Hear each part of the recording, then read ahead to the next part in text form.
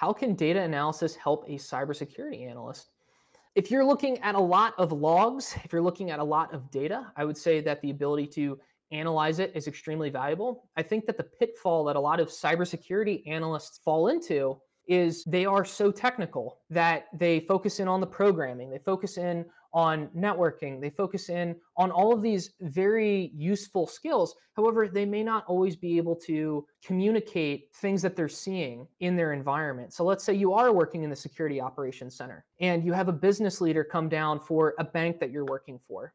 And that bank leader says, hey, why did the network go out? And if you can't communicate what happened articulately, then you're going to have some issues, right? Because there's always a business component in information technology. Because at the end of the day, these organizations, they're spending a lot of money to make sure that the networks run, that they send their emails, that they can get on their web portals. So it all comes back to business operations.